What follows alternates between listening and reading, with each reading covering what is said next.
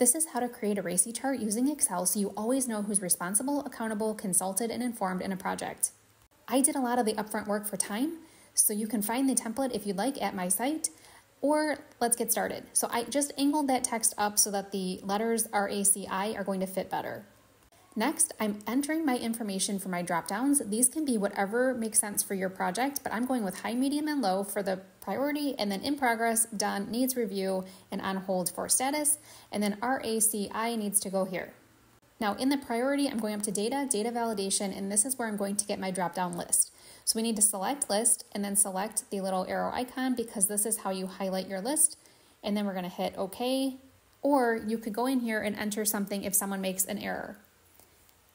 Repeat the exact same step, data validation, and then I'm going to go to list, select the icon, and then I'm going to select my list of statuses. We need to repeat one more time. Now I'm going to go up to data validation again, and my list this time is going to be the RACI, so I'm going to select that at the bottom here. Now you could put these lists on another screen or another tab if you want, but I didn't just because I'm trying to do a demonstration. So now we've got those all set. Let's drag these down and over. We can fix that border in a minute. And it's good to just check it out, test it, looks good. So I'm going to select everything, and this is how I originally put the borders in. You can go up to the font menu, and then let's do a thick box border. You could separate these sections by color if you like, or you could put in a thick box border or a right line border, however you want to do it. I'm going to go back to the border again, more border options, and I'm going to select black so it matches our outer border, and then select the thicker line and on the right. That looks pretty good, but again, modify how you see fit. Next is conditional formatting. This is going to take you a hot minute. So I'm going to do the steps and then I'm going to skip through some of them just to save time. So what we need to do is equal $, the A7 cell, that's our top left of our area we selected. And when that equals high, make sure you match the caps. We want to format that, let's say green. Hit OK.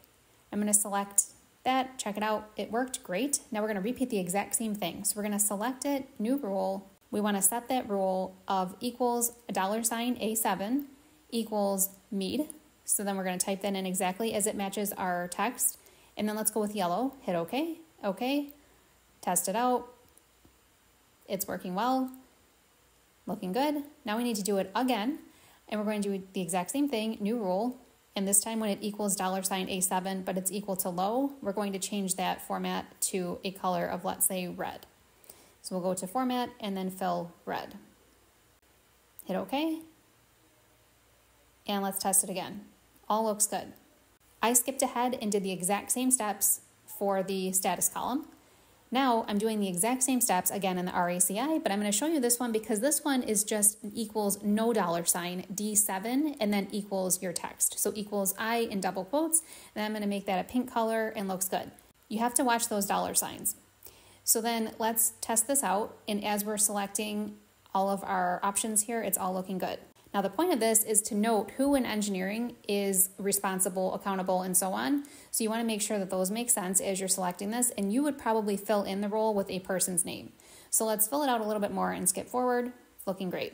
So now you might want to go back and do some formatting. You could change this header so that it's a little bit darker, stands out a little bit more. You could split out these sections, the departments here, so that they stand out more, they're a little bit more prominent to see. Change that to a gray. And then you might want to highlight those and bold it. You can make these headings a little bit larger. And then let's resize this a little bit so it's not cut off. And then I'm going to select this entire section and let's change that to a bold and make that font larger so the RACI really stands out well. So now I'm just going to fill in a few more randomly, but of course you would need to follow whatever makes sense for your project. Let's test everything out. This is looking great. Now I'm going to zoom out so you can really see the full picture, and there's your RACI chart.